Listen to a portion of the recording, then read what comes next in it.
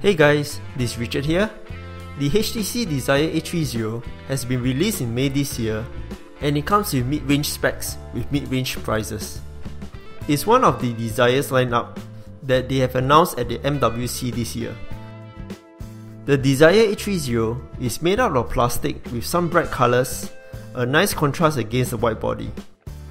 It has a 5.5-inch Full HD display, a 64-bit Mediatek Helio X10 processor running at 1.5 GHz, 3 GB of RAM, front-facing Dolby speakers, and according to the specs on the box, SD card support up to 2 TB.